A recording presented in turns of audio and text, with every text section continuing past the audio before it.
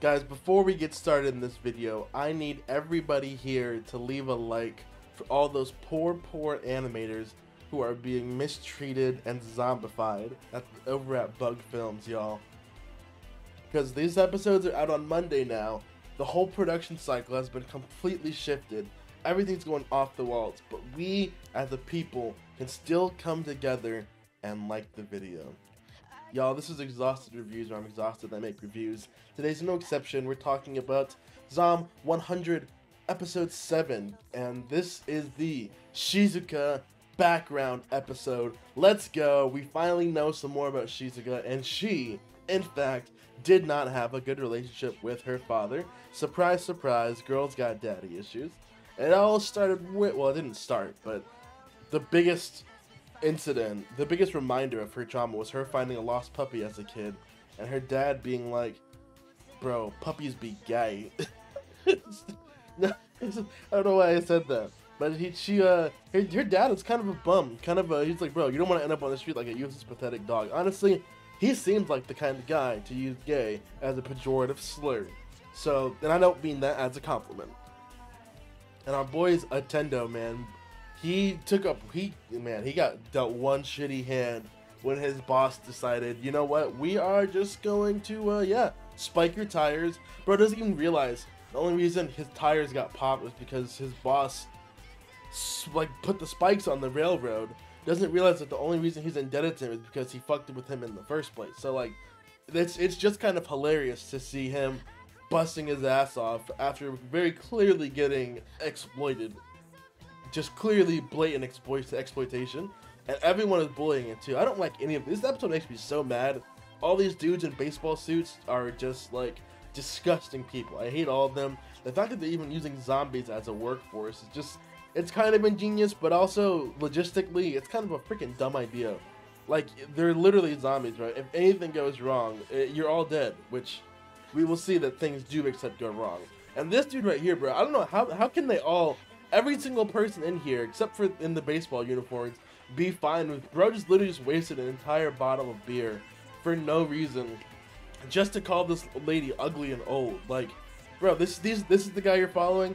This is the guy you're okay with? This is who you guys wanna hang out with? Is this dude right here?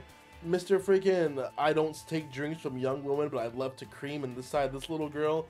Nah, bro, y'all are some fucked up people, man. I don't know what's going on in Japan, but in the zombie apocalypse, they be letting anything fly over there. Yeah, dude literally pulls up with the, yeah, I got something else for you to swallow. Nah, get out of here. I should punch you in your goddamn face. This dude treats her like shit, treats Tendo like shit, treats everyone like shit. How did people even start following him when he treats everyone like shit? That's what I don't understand. How did people start following him in the first place? And bro was like, you need to do what I say. You need to remember that I've patched up your car. You need to get me another drink. And that gives Shizuka a flashback to her own childhood. Back when her dad was like, bro, you need to worry about this money. You need to not date this guy because he's a bum. You need to kill this dog because it's a waste of time. Shizuka, being a nice little girl, is just trying to take care of this dog, be a nice girl, and, you know, do her homework, have her dog, enjoy her life. She finally had like a real friend because her dad is an elitist asshole who doesn't want her to hang out with normal people like the rest of us. They're all plebs to him. So she finally gets the dog unsick, you know? The dog's healthy now. They're living it up, having a good time. And he's like, bro, by the way, that dog, yeah, we had to put it down. So yeah. Because, you know, do you even know who you are? You're my daughter, so that means you have to do everything I say. You belong to me. You exist to serve me. I gave you this house. I paid for those shoes. You want an allowance? It's like that scene from Everybody Hits Chris. It's like, you want that allowance? I allow you to live in my house. I allow you to wear 2 raggedy shoes. I allow you to eat my food and sleep in my bed and use my electricity.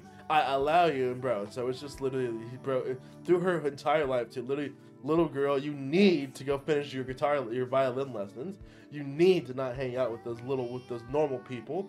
You need to break up with your boyfriend because he's a fucking dump truck driver in the future. Dude is broke as fuck, bitch. You broke as fuck, your shoes whack, and you don't got no bitches. So yeah, that's her dad in a nutshell. And bro, dude is literally calling Tendo a waste of food. Slow, dim-witted, stupid, lazy wimp that creates losses just by living. Bro is roasting the ever-loving fuck out of him, bro. Bro roasts him so hard, dude actually gets traumatized for a majority of this episode. He literally spends the rest of the episode in he really in like a trance state too. And bro really has the nerve to pull out the full-on abusive card and be like, the reason I'm so strict with you is because I love you, man. I beat you because I love you. Really pulling the abusive father card. So it's nice that Shizuka helped step up this episode and isn't letting, you know, bro's like, look at his eyes. Dude is literally in a trance for the rest of the episode. It's honestly kind of crazy how he was able to just slot back into his work life after you know, this 6 episodes of character development and growth. He just immediately was traumatized back into his original state of being a poor, lost soul. Bro's literally driving around with his daughter like, you're different from those people. They're only homeless because they lived however they wanted to.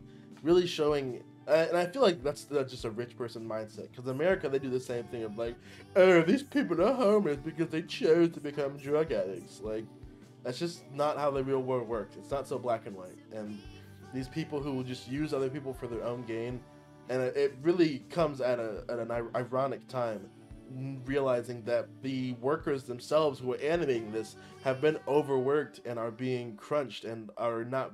I don't even know how well they're being treated out there. Like, but we know that production has been suffering, and that's not good. You don't want, like, I mean, Nier Automata had the same thing happen. You don't want this to happen at all.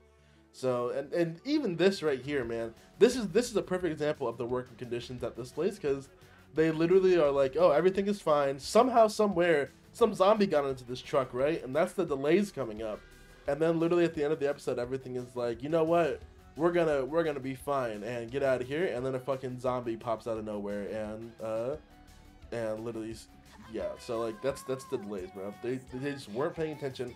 None of us were paying attention. None of us knew that there was actually a zombie in here the entire time, and it was called poor working conditions. So it looks like that was the real zombie all along. So yeah, what did you guys think of this episode? I really liked Shizuka's, you know, character moment. She goes in and writes something into Akira's notebook at a certain point during the episode. And even the guys working here are like, bro, we don't want to be treated like the laborers. Y'all better like, you guys need to stop. So it's honestly, and she wrote, tell off my jerk of a boss in her notebook. So bro's about to step on his notebook. Dude has the 5th flashback scene we've seen in the last 2 episodes. They keep showing us this shark punch scene. They're really proud of this scene. And you know what? Shout out to them. One thing I do want to talk about real quick, just briefly touch on, is the opening of the show. I know we're almost done with the episode, but is anybody else? I feel like that the opening should have shown us that things weren't always right, because the opening used a lot of clips from the episodes, and even now, even though they do change up the clips from the episodes, I've always seen that as kind of like a cheap out, like how American cartoons, when they came to American anime, they used to just replace the intro with like clips from the actual show. Dragon Ball Z is infamous for that with the Rock the Dragon opening. Some of the fight scenes in Rock the Dragon weren't even in Dragon Ball Z's show proper. So it always feels like kind of a cheap out to use scenes from the episode for your intro. And even Vinland Saga had that happen with its season 1 part 2 opening. So I feel like any vigilant eyed viewers would have noticed that things were not running so smoothly when they were using just regular animation in the anime intro. So yeah, zombies start happening. We got a big zombie outbreak. Bro says, I don't want to die, and then immediately drives into a truck pulled by zombies, bro. So yeah, these guys are not the brightest tools in the tool bench. So Tendo, being the good guy he is, saves his fat sack of a worthless boss, and they do an epic explosion. They trap all of the zombies inside of a little quadrant made of trucks, and we get the epic explosion.